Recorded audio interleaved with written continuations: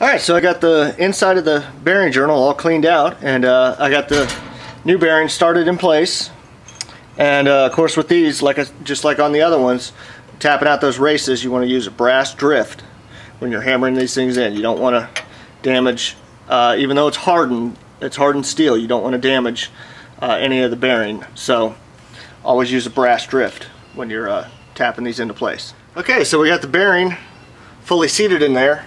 And like I mentioned, these are lubricated by the gear oil, but I always like to come in here and just put a little bit of grease in these rollers, just to kind of help things along, just prevent kind of a dry start. If you put a little bit in there, it's not going to hurt anything.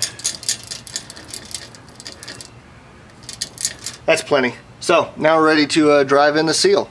Alright, so now we're ready to tap in the axle seal. And this, you could just use your hammer, just do it lightly, and just kind of tap all the way around it.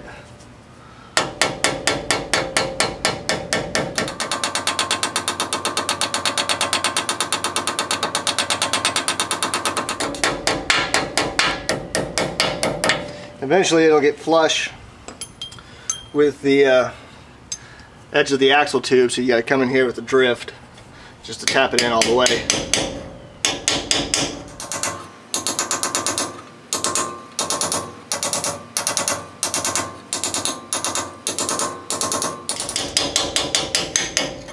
And that's it, it's fully seated.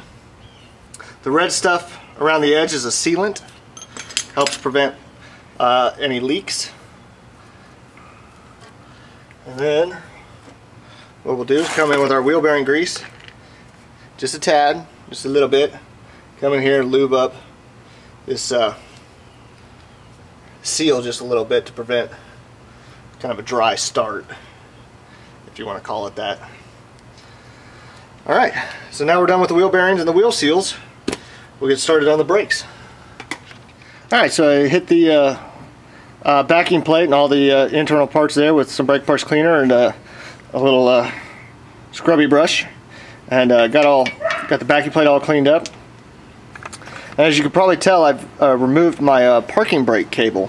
It comes out right in this area, and this is it right here.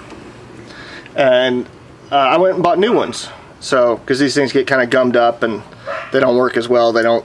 Sometimes they don't release fully, but they're really easy. They just have these little prongs that kind of poke out, like right there, and there's one over here, and they spread out against the inside here. So all you gotta do is just kind of pinch them in, and then they'll pull right out. They're no big deal. And then of course they're attached up here at the frame, and I'll show you how we pull those out from up there. So the parking brake cables are only held to the frame here with these little clip things. All you do is you just get some pliers and kind of yank on them a little bit like that, and they come right out. And then this piece actually pulls through the hole. It's kind of gummed up there, as you can see. And then hopefully this will focus. And that little, this thing right here is a little adapter. You kind of got to pull it, separate them like that. So now there's two ends. Just let the other part dangle. Where is it? There it is. Okay. Then all you do is you just pull them out. It's that simple. Then you get your brake line out of there. That's all there is to it. Alright, here's the new brake cable. This is the end. This part attaches to the frame, and then this end right here goes through the brake backing plate. So we'll get these installed, and they also come with a new little retainer clip at the frame end. Actually, they come with two, so that's pretty awesome. Alright, so we'll get these installed. Alright, so we'll come in here and we'll get the new brake cable installed. First thing is to slide that through, and I hope that fits through the little doo-wopper thing. pull on this and hopefully get it to match up. I gotta try something here. Okay, so the new brake cable has kind of a ball on the end, where the other one had kind of a cylindrical type shape. So what I want to know is this ball going to fit through this retainer? Yeah, it does. Barely, but it does. So we'll come up here and we'll put our thing in place. Here we're going to, hopefully I got enough muscle to put all this together. I might have to make some adjustments. Yeah, definitely gonna have to make adjustments back there. Okay, so we'll just focus on getting this installed up in here right now. So that was a mucho pain in the butt, but as you can see, I got it. So now we're done at the frame end, and we'll come down to the axle end. Alright, and this end here is pretty self-explanatory. This hopefully should not be as difficult. Just kind of cram it through the hole. Get those little tongs to spread out.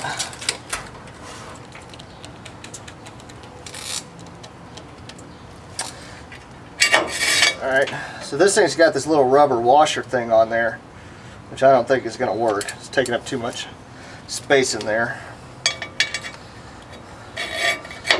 Come in here again. There we go. That's kind of loose. So we'll probably put that washer back on, but you get the picture. They just pop into place, pull it through. These little tab things kind of spring out. You can see one sprung out like that. So it's kind of loose. Where is it? There it is. It's kind of loose in there, and I think that rubber thing's on there for a reason. So, but you get the picture on how to install it. So I'm going to pull this out, put the rubber washer back on, and then try and get this pulled through again.